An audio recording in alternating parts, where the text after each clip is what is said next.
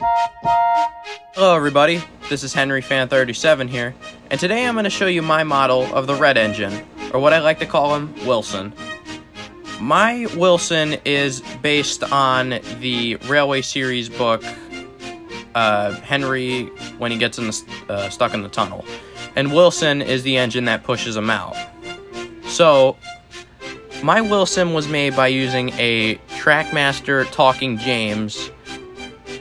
The dome safety valve were made by using bits of Lego, and the sandboxes in the front were made by using bits of plastic.